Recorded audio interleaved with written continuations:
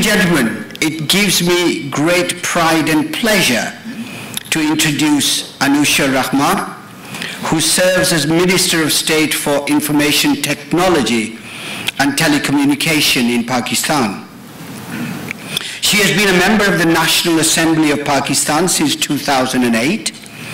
As a corporate lawyer by profession, she worked in the telecom sector from the 1990s. She was awarded the coveted GEM Tech Global Achievers Award in 2015 for her efforts to empower women through technology. Anusha was also one of the ministers who drafted flagship legislation to protect women from online abuse and harassment and to penalize offenders. Ladies and gentlemen, she has flown nearly 4,000 miles to be here, and we are most honored that she has made time in her busy schedule to move forward the goals of this conference. Please welcome Anusha Rahman.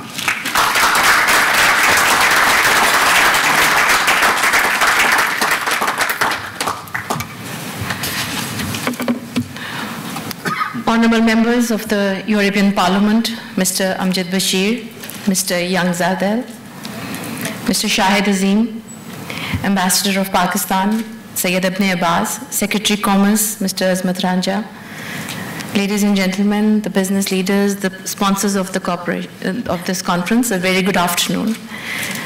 I'm very pleased to be here this afternoon, actually. Last week I was in Barcelona.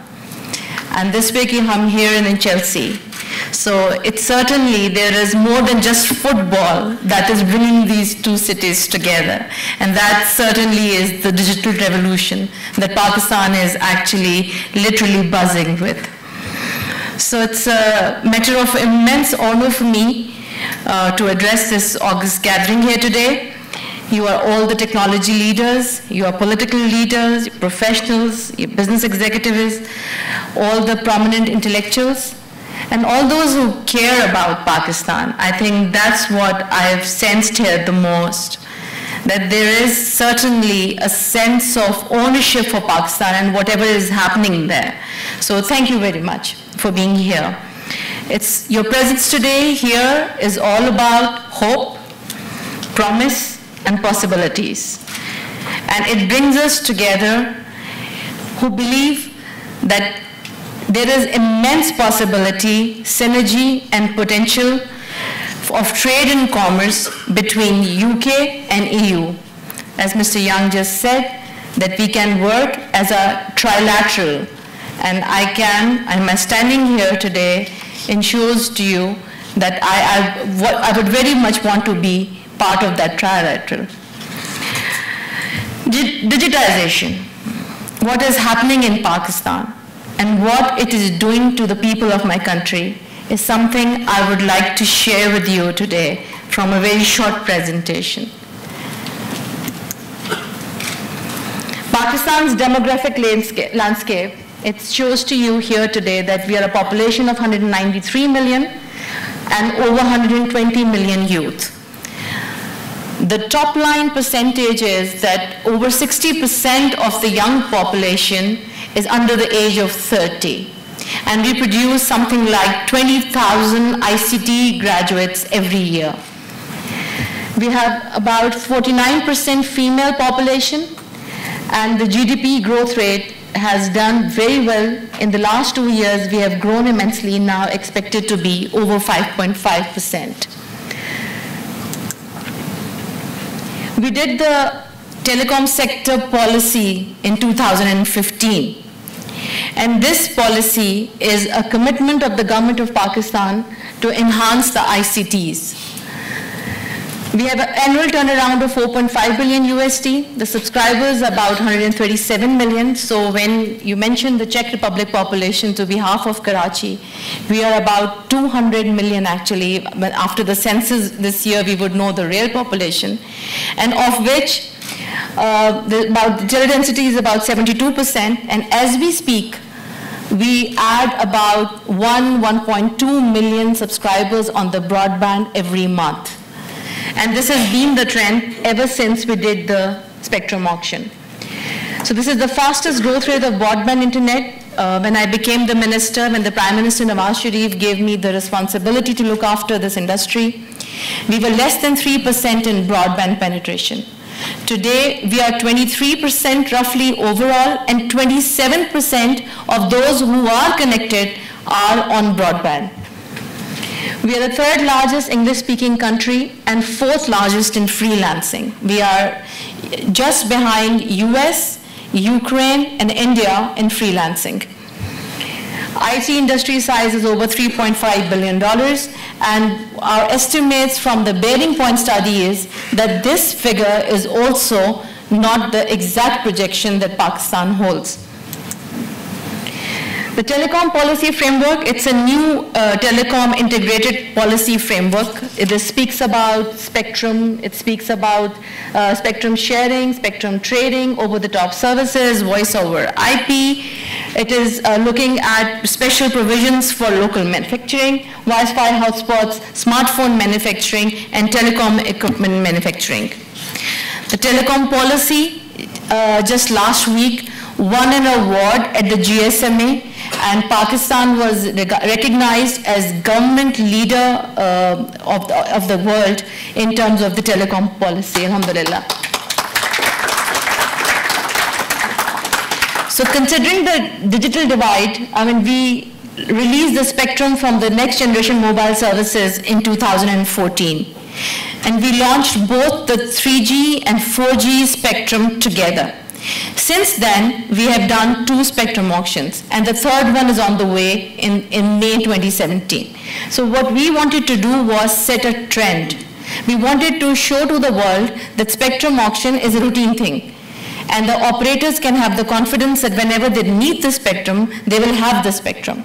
Because the broadband proliferation is not going to come without this resource made available to them on regular basis. Infrastructure broadband for sustainable development. This is the prime time project of the Prime Minister Nawaz Sharif's government. Considering the digital divide between rural and urban areas, government through a public-private partnership model, we devised the USF fund, and we started deploying projects which resulted in extensive deployment of fiber optic and provisioning of broadband services. So as you can see, that all the green parts are the ones which are connected. All the purple parts are there, we are already implementing the 3G services. And all the yellow parts are the ones which I'm going to start the work now, starting June. So the plan of the government of Pakistan is that by 2018 December, every village which has 100 population and does not have a connectivity will be connected through 3G. So this is a huge commitment, 200 million population, a village of 100 having no connectivity, which means they don't have even fixed line, will have a 3G connection. I've already signed all the projects. It's a public-private partnership mechanism. It's a commitment about $50 million. And this commitment is coming from the USF funding. And if you look at it, if you look at all the areas other than FATA area, the rest of the Pakistan will be connected. So we want to connect the unconnected, a ubiquitous development platform. Everybody should be able to make use of technology as it becomes available. That's the vision of the Prime Minister of Pakistan. So ladies and gentlemen, in line with the global SDGs, our focus is very clear. Digital inclusion of women and girls through ICT is part of our vision.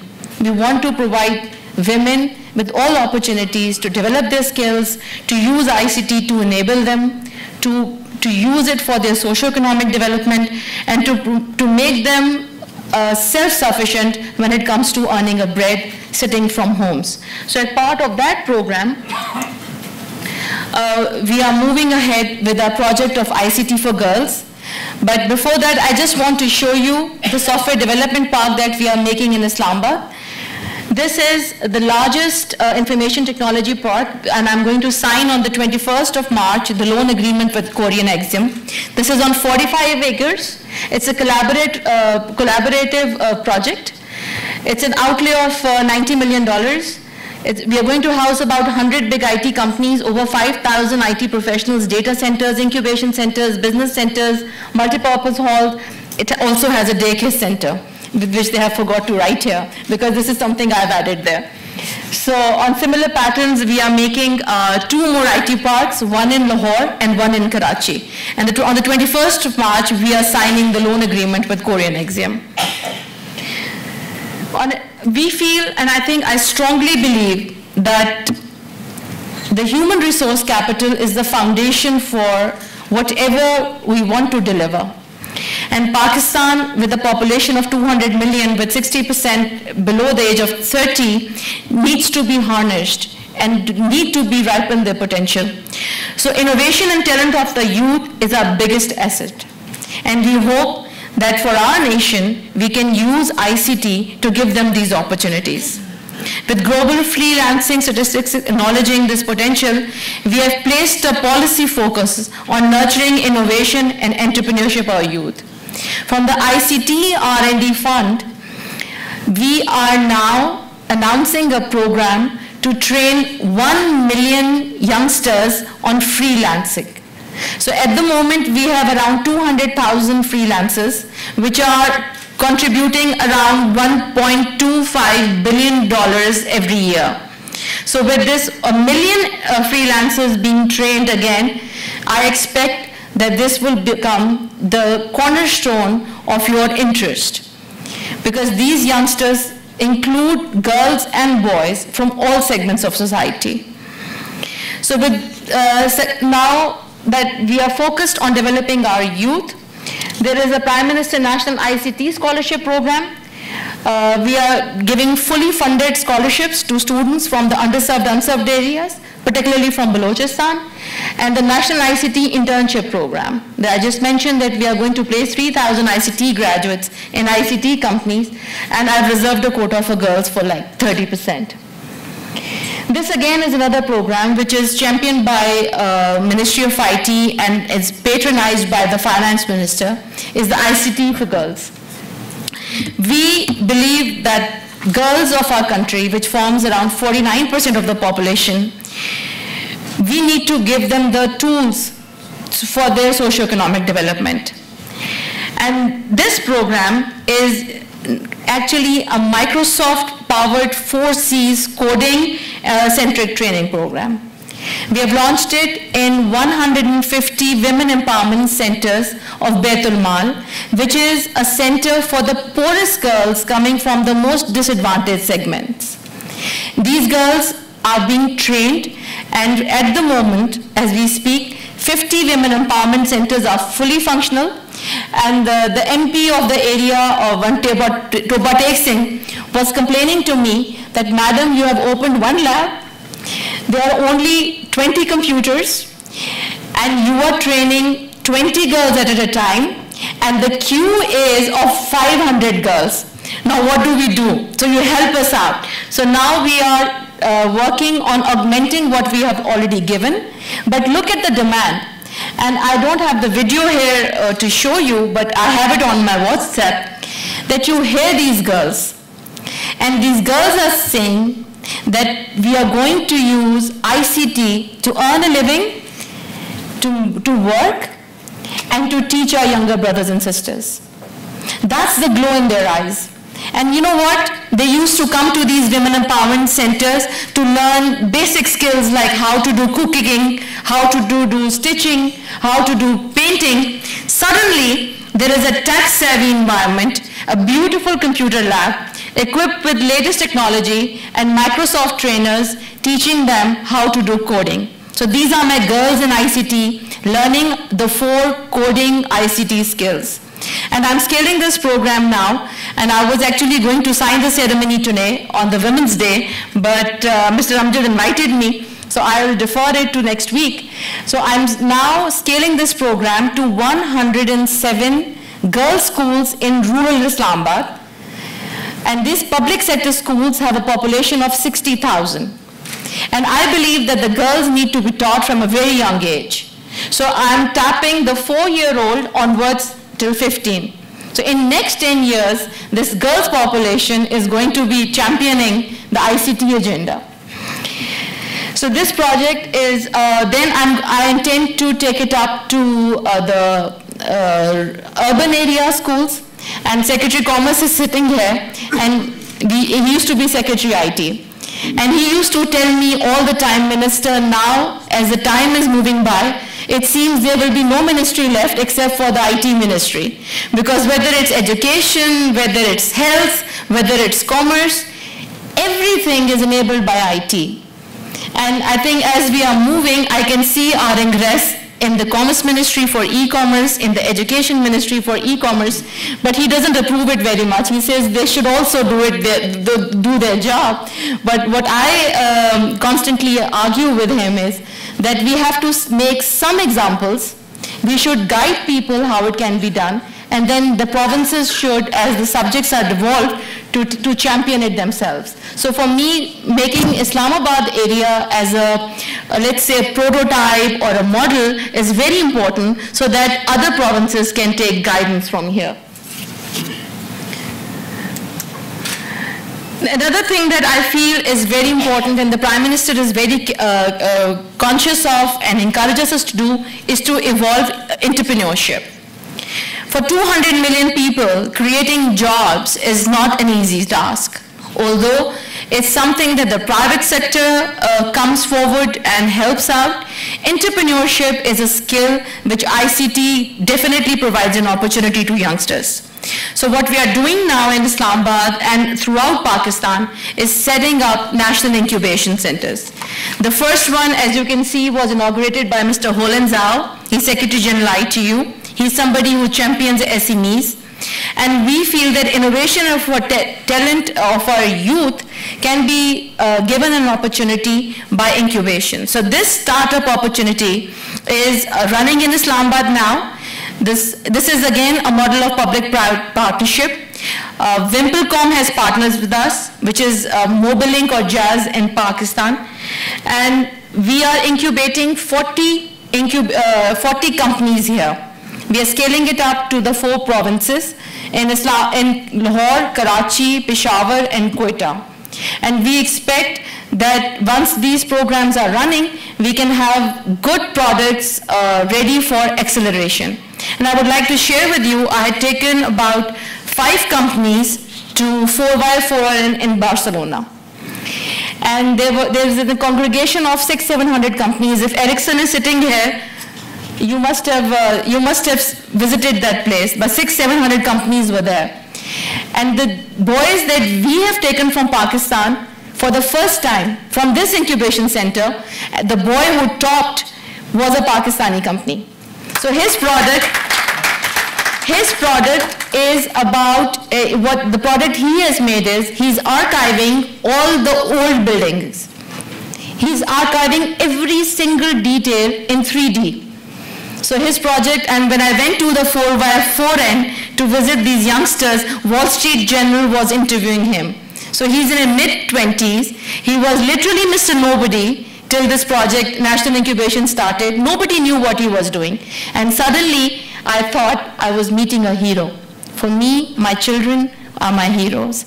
And so when he was being interviewed by the Wall Street Journal, I thought, God knows how many children of this talent are around in my country who need to be given an opportunity. And it's the job of the government to give them the first opportunity. And what they make of that opportunity exactly is what I saw at the 4x4 end. So we are going to be making 4 more incubation centers in the provincial capitals, and 3 specialized incubation centers, 1 in fintech, robotics, and IoT. Actually, Mr. Jack Ma says it's not fintech, let's call it techfin. So I think we need to re-articulate fintech as techfin because Alibaba wants it like that. And I think he's very right in saying so. So these specialized centers are being funded by the government of Pakistan. This is coming from the contributions of the telecom sector, and it's a public-private partnership. I have huge interest coming from, in response to the RFP. I've heard that people have actually put in bids for 3 centers at a time. And about 300 to 400 companies have put in the bids. So if any one of you who wants to work with us, these are the opportunities that we are creating in Pakistan.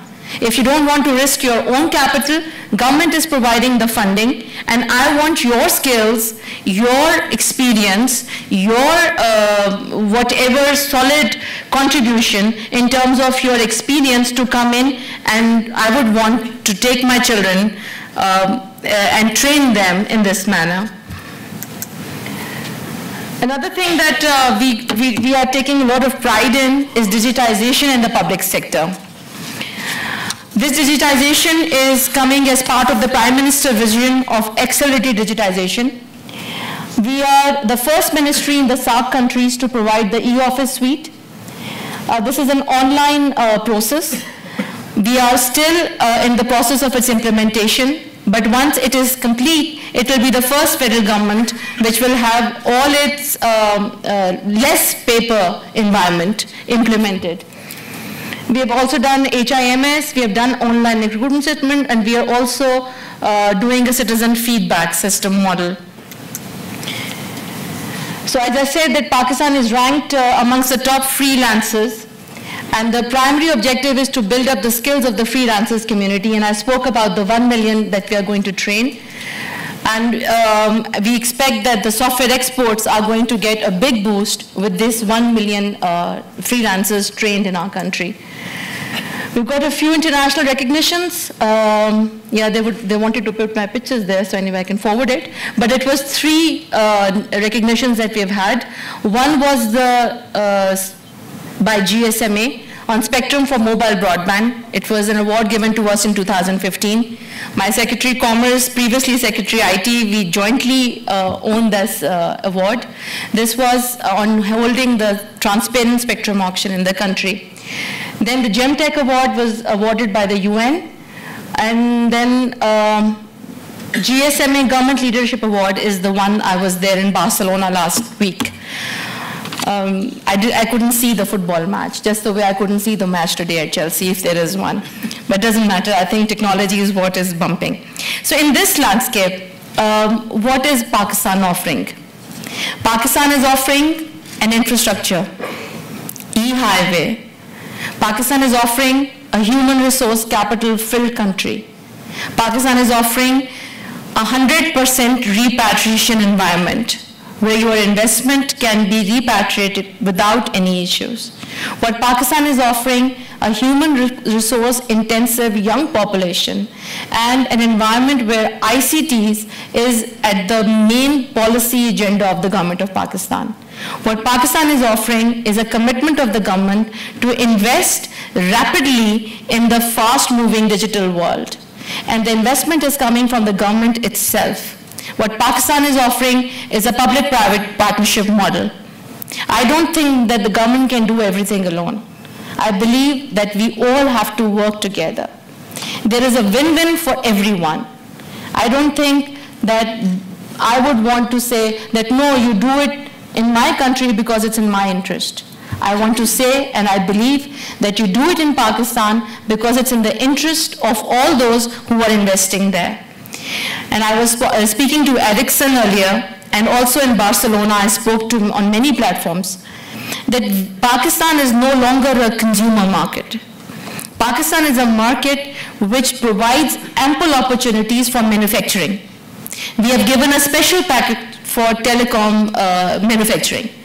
IT is tax-free till 2019. And Prime Minister Nawaz Sharif is very pro providing opportunities to the investors and giving them a tax-free environment. So And then e-commerce. E-commerce is the next biggest focus of the world when it comes to Pakistan. Mr. Jack Ma of Alibaba met Prime Minister at the World Economic Forum, and his team was visiting us last week. And what they see is a potential going up to anywhere between $5 to $6 billion just from e-commerce. And we are now working under the chairmanship of the finance minister through a policy committee, taking a few steps to ensure that the e-commerce can be successfully implemented. We are enacting the laws. We are obviously providing the ICT platforms. We are working on the regulatory frameworks. We are also establishing regulation for e-commerce through the State Bank, taxation issues, and we are looking at the consumer protection rights. So these are all the things which will be settled by the end of the year. So e-commerce, app development, and all such businesses have a huge potential to be in Pakistan. So ladies and gentlemen, in this backdrop of this serious digital market growth measures, stability of economy, and burgeoning of tech talent of the Pakistan youth, and the persistent policy focus of a democratic government, the mix is just about complete for the technology businesses and enterprises to consider broad spectrum investment in the ICT market and business in Pakistan. I would like to invite all of you in your own domains to consider investments in partnership with Pakistani ICT businesses to tap the immense opportunities in Pakistan that Pakistan presents today. My ministry and my government would like to promise all facilitative measures to boost and grow the foreign investment that come into our market. My contact details are available on the website, and I'm pretty much easily available for any contacts if required. We expect business-to-business contacts that will flow from fora like today's, which will transform the individual strength of our ICT markets into our combined strengths. That is how I look at us working together, starting from this platform. In the end, I would like to reiterate that we are fully committed to the proliferation of digitization in Pakistan, as well as to the market opportunity this digitization represents. We look forward to capitalizing the opportunity, and we look forward to capitalizing the potential of humans and technology for thriving a vibrant Pakistan. I very much appreciate the initiative that the MEPs from UK and Mr. Shahid and everybody who have come forward looking at Pakistan as a digital powerhouse. I very much appreciate that whatever work we are doing is being recognized, and we are looked at as a country who can be part of the trilateral arrangement that Ms. MEP just spoke. And this is the resolve and the visionary guidance of Honorable Prime Minister of Pakistan, Mr. Mohammad Nawaz Sharif, and that we shall make Pakistan into a digital Pakistan. I would like to thank the organizers once again of this conference for inviting me and the delegates from Pakistan. I welcome all the attendees of the Digital Trade Conference on behalf of the government Pakistan to come forward with whatever queries they have to me. I hope that this conference will be precursor to a sustained discourse and bilateral exchanges of IT delegations in future to enhance trade and investment between the ICT sectors of our country. I thank you very much, honorable gentlemen and ladies.